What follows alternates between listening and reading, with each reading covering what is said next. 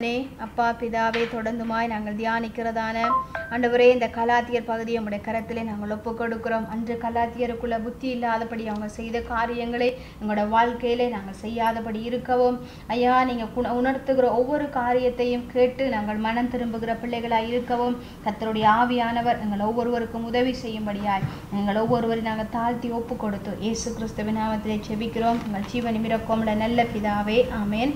நாங்கள் கலாத்தியர் புத்தகத்தில் அந்த இடத்துல புத்தி இல்லாத கலாத்தியர் என்று சொல்லப்பட்ட காரியங்களை நாங்கள் தியானித்து கொண்டு வருகிறோம்.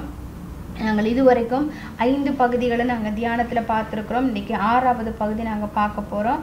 6வது பகுதியில் இந்த கலாத்திய சபையில் அங்கே இருந்த குறைபாடு என்ன அப்படின்னு சொல்லி நாங்கள் பார்ப்போம்னு சொன்னால் அங்கே சொல்லப்படுகிற காரியம் கலாத்தியர் 5வது அதிகாரத்தில் 13வது வசனத்தில் சொல்லுகிறாரு, சகோதரரே நீங்கள் சுயாதீனத்துக்கு அழைக்கப்பட்டிருக்கிறீர்கள். இந்த சுயாதீனத்தில் நீங்கள் மாம்சத்துக்கு ஏதுவாய் அனுசரியாமல் அன்பினாலே ஒருவருக்கொருவர் ஊழியம் செய்யுங்கள். ஆமென். இந்த இடத்துல நாங்கள் பார்க்கிறோம் என்னன்னு சொன்னால் அவங்களிடத்துல காணப்பட்ட ஒரு காரியம், அவங்க மாம்சத்துக்கு ஏதுவாக அவங்களோட காரியங்களை செய்திருக்கிறாங்க. அதாவது சுயாதீனம் என்று சொல்லப்படுகிற காரியம் என்னென்னா எங்களுக்கு சுய விருப்பம் உண்டு, எங்களுக்கு இதை செய்யணும், இதில் ஒவ்வொருத்தருக்கும் ஒவ்வொரு தீர்மானம் எடுக்கிறதுக்கு தேவன் எங்களுக்கு அனுமதி கொடுத்திருக்கிறாரு. ஏன்னா வேதத்தில் கூட நன்மை எது தீமை எது நல்லது கெட்டது எல்லாமே எங்களுக்கு சொல்லி கொடுக்கப்பட்டிருக்கு. ஆனால் அந்த சுயாதீனத்தை ஆண்டவர் எங்கள் எல்லாருக்கும் கொடுத்திருக்கிறாரு. அதை தெரிவு செய்யும்படியாக அதுக்கு முடிவெடுக்க முடியாத அதிகாரத்தை கர்த்தர் எங்கட கையில் தான் கொடுத்திருக்கிறார். அதே போல இந்த கலாத்தியத்தையும் சொல்றாரு, நீங்கள் சுயாதீனத்துக்கு உங்களோட சொந்த தீர்மானம் உங்களோட சொந்த முடிவுகள் எடுக்கிறதுக்கெல்லாம் உங்களுக்கு அனுமதி உண்டு. ஆனால் இந்த சுயாதீனத்தை நீங்கள் என்ன செய்றீங்கன்னா மனுஷிகத்தன்மையாக மாம்சத்துக்கு ஏதுவாக அவர்கள் அனுசரிக்கிறதை பார்க்கிறோம். அப்போ நாங்கள் எடுக்கிற எந்த ஒரு தீர்மானங்களாக இருக்கட்டும், எந்த ஒரு முடிவாக இருக்கட்டும், எப்படி இருக்கணும்னா எங்களுக்கு உரிய சுய விருப்பமாக இருக்கக்கூடாது. எங்களோட சுய இச்சைக்கு எங்களோட சுய நீதிக்கு நாங்கள் இடம் கொடுத்து விடக்கூடாது. சுய நீதிக்கு நாங்கள் இடம் கொடுக்குற பொழுது, சுய இச்சைக்கு இடம் கொடுக்குற பொழுது நாங்கள் விழுந்து விடுவதற்கு அநேக வாய்ப்புண்டு. அந்த இடத்துல அவங்களுக்குள்ள மாம்சத்துக்கு ஏதுவாக அவங்க செயல்பட்டதுனால என்னன்னு சொன்னா அங்க அன்பை அவங்க இடத்துல காண முடியல. அவங்க அன்பினால ஊழிய செய்யுங்கன்னு சொல்லுகிறப்போ மாம்சத்தின் கிரியை அல்லது மாம்சத்தின் எண்ணம் இருக்கிற பொழுது எங்களுடைய சுய வெறுப்பு தான் அங்கே வெளிப்படும். எங்களோட சுய விருப்பம், சுய வெறுப்பு, சுய காரியம் மட்டும்தான் அந்த இடத்துல வெளிப்படும். மற்றவர்களை குறித்து அந்த இடத்துல வெளிப்படாது. அதாவது தேவனுக்காக நான் இதை செய்யணும் அப்படிங்கிறது இல்லாமல் எனக்காக நான் இதை செய்யணும், எனக்கு பிடிச்சிருக்கிறதுனால நான் செய்யணும், நான் இப்படி இருக்கிறதுனால நான் இப்படித்தான் செய்வேன், இப்படி செஞ்சுதான் எனக்கு பழக்கம் அப்படின்லாம் இன்னைக்கு ஒரு சிலர் பேசுவார்கள். அப்படி பேசுகிற பொழுது நாங்கள் அறிந்து கொள்ள வேண்டிய காரியம் என்னன்னா, நான் இருக்கட்டும் அல்லது இப்படியான வார்த்தைகளை சொல்லுகிறவர் யாரா இருக்கட்டும், அவர்கள் மாம்சத்துக்கு ஏதுவாக அதை செய்கிறவர்களாக, மாம்சத்துக்கு ஏதுவாக அதை அனுசரிக்கிறவர்களாக இருக்கிறார்கள். வேதம் சொல்லுகிறது, நாங்கள் எதை செய்தாலும் கர்த்தருக்கென்று செய்யுங்க, அதையும் மனத்தாழ்மையா செய்யுங்கன்னு சொல்லுகிறாரு. இந்த மனத்தாழ்மை எப்ப வருதுன்னா ஆவிக்குள்ளாக இருக்கிற ஒரு மனுஷனிடத்துல தான் வரும்.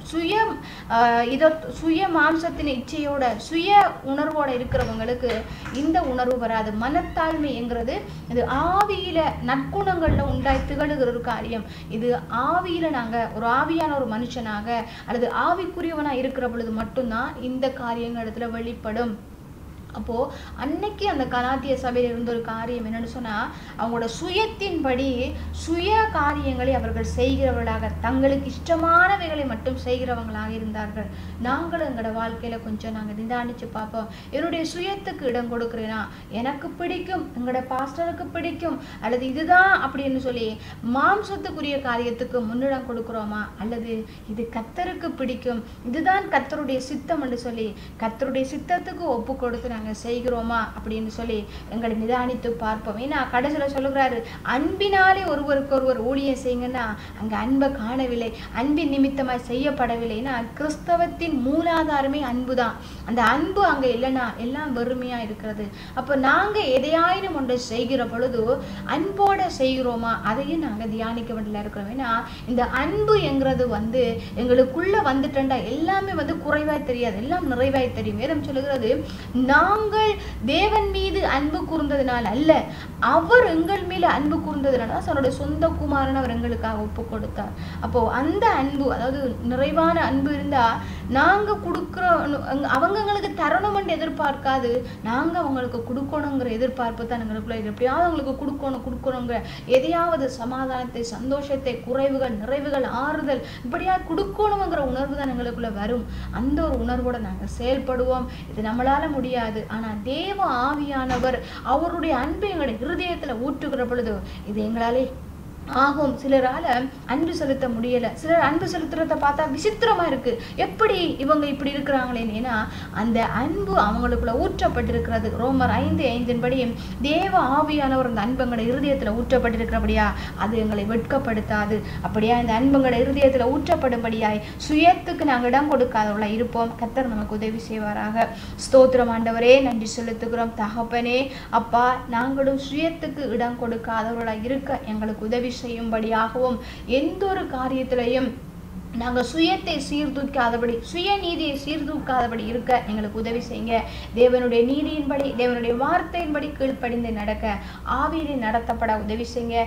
அன்பிலே நாங்கள் எல்லாவற்றிலும் நிறைந்து ஊழியத்தையும் காரியங்களை செய்ய உதவி செய்யும்படியாய் என்னை தாழ்த்தி உங்களை உயர்த்தி இயேசு கிறிஸ்துவின் நாமத்திலே ஜெபிக்கிறேன். என் ஜீவன் நல்ல பிதாவே, ஆமென்.